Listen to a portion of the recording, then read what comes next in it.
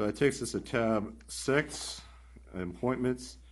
There's 2 items under the appointments for board approval. The first one being brought forward by the chairman is the Board of Commissioners approve the appointment of Mr. George to the South Cobb Redevelopment Authority for a 4-year period that expires July 31st, 2019. This appointment will be replaced Robin Meyer, who we thank for her service, and to reappoint Darrell Watkins for a 4-year term to expire on December 31st, 2019, and Mr. Ketzel for a 4-year term to expire on July 31, 2019. Is there a second for that motion? Second. There's a second. Any comments? Yes. Mr. Ott.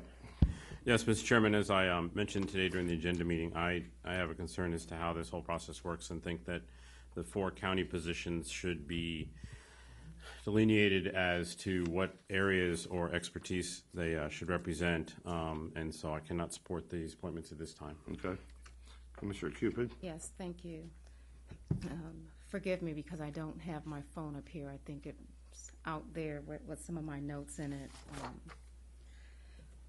I have expressed my concern to the board with respect to agenda item number 1, which addresses appointments to the South Cobb Redevelopment Authority. The authority was created, I believe, back in 2012 or prior to my being on the board, and the majority of those appointments are still present on the board. The majority of those appointments have primary interest or residents in the Mableton area or may have businesses there and do work there. Right now, I'm very concerned because the primary work of this authority pertains to the Six Flags Austell area. And the only representation that's from there is from Mr. Dale Ketzel, who's the president there. But I have found that with the work that's going on that deals with the families that are in the Six Flags area, that those who are present on the board have proved themselves to be significantly insensitive to or oblivious to the concerns and dynamics of the Six Flags Austell area. To address that, I presented, which will be presented after this agenda item, which is agenda item number 2, to appoint Herschel Tolson, who has a daycare in the area and deals with many of the families in that area, and who's very active in coming to meetings and addressing the board. I was talking to additional people to sit on the board, but I was under the impression from my communication with the clerk's office that the deadline had already passed for presenting an agenda item. And so I was surprised to see the additional people being offered here today. I would just ask for us to hold off on voting on this today because, for one, there was no communication with the South Cobb Commissioner with respect to these items for appointing people to the South Cobb Redevelopment Authority, which I think is significantly odd. I also think it's pretty insensitive after my correspondence with this board and a public meeting and talking about changing these board members for the concerns not to be addressed and making sure that there are people on this board who are reflective of the entire geographic scope of the South Cobb Redevelopment Authority.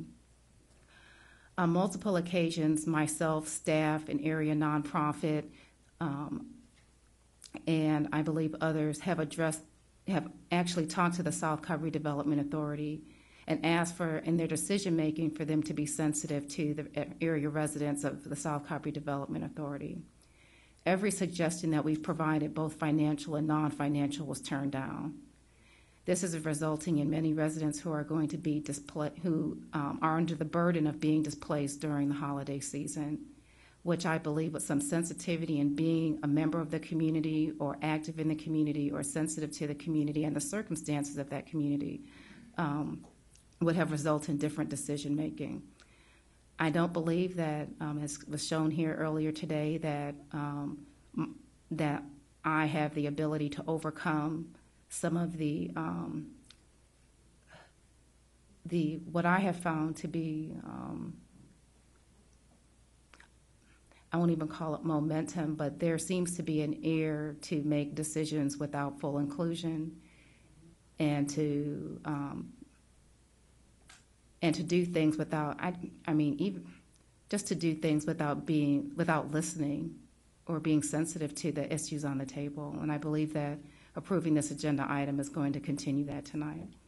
My ask for the board is for us to, again, delay the agenda item and for it to be heard in January, so there's consideration of what I think is a very strong suggestion that Commissioner Ott put on the table, which is for the four board positions to be considered and to be assessed as a post position, where we at least look at the qualifications of each person that's representing the BOC appointments. So that's my suggestion. Thank you, Commissioner Weatherford. Thank you. Having some experience with redevelopment authorities, having come from the city of Ackworth for 12 years, where you had a downtown development authority and various other authorities, I'm pretty familiar with the way they do. While I can agree with some things, such as Commissioner Cupid, Commissioner Ott saying that certain segments or certain subject matter experts can be selected, I think that might be a good idea. We did that in the city, that so many had to be residents or business owners, et cetera, and I don't see that in this particular case. But having said that, I have reviewed all these, and I think these are excellent candidates, and therefore would support them. I think that we're confusing the issues somewhat, in that the residents that Commissioner Cupid is speaking of are in a apartment community that they are relocating and eventually will be tearing down and marketing for redevelopment area, which is sorely needed. A lot of those residents are on month-to-month leases, which tells me they're not planning on being permanent residents in Cobb County anyway.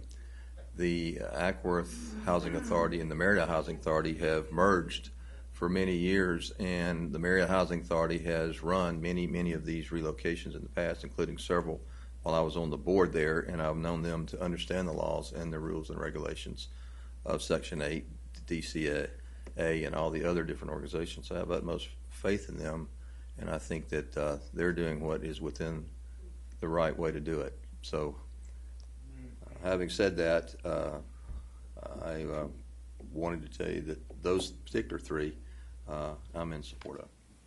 Any other comments? Call the question. Motion carries 3-2 with Commissioner Cupid and Commissioner Ott in opposition. I believe that concludes that matter, Counselor. Thank you.